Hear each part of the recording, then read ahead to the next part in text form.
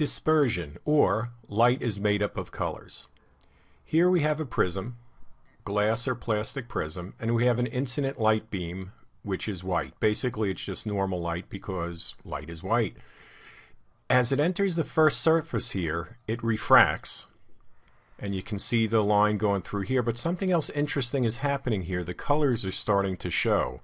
Then over here, the direction of the light bends again, so it refracts twice. Now, why did the colors come out here? Well, the index of refraction is wavelength dependent. So, for different wavelengths, for example, as the wavelengths increase, N will decrease. So there's less deflection from the normal line to the surface. This color separation is called dispersion. So if white light was just white light, you would just see a pattern like this. It would hit the prism, it would refract once, then it would refract again.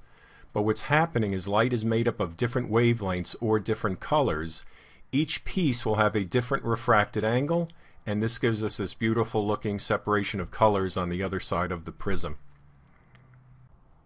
Here's a chart that shows the refractive index, or N, versus the wavelength of incident light in micrometers, for different substances. For example, here's fluoride crown glass, borosilicate crown glass, etc. Different types of glass. So you can see, depending on the wavelength of the light, you get a curve here. The smaller the wavelength, the greater the index of refraction. Now, it has more of an impact. Let's say, look at here, flint goes straight, then it peaks up. Lanthanum down here, it's probably peaked somewhere up here. So the smaller the wavelength, the greater refractive index.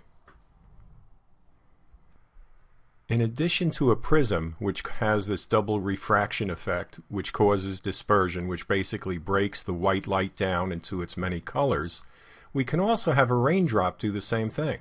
So this little blue bubble is a raindrop. We have light coming from the sun. It refracts once, and you can see the colors starting to separate here.